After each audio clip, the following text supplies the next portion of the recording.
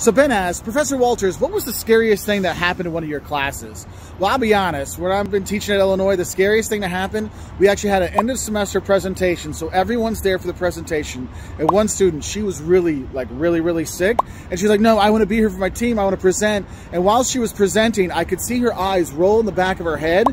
And I'm like, oh my God. And I was sitting in the front. I ran to catch her with another student as she's falling over. I'm like, oh my God. So we caught her, and that was really scary because I was like, oh my goodness. She got back into like consciousness, but I was like, please, like, just sit down, relax. That's why whenever I do presentations in my classes now, if someone's really sick, if their team says it's okay, they're not there, it's okay. But that was really scary to see her just eyes roll back and just collapse in class.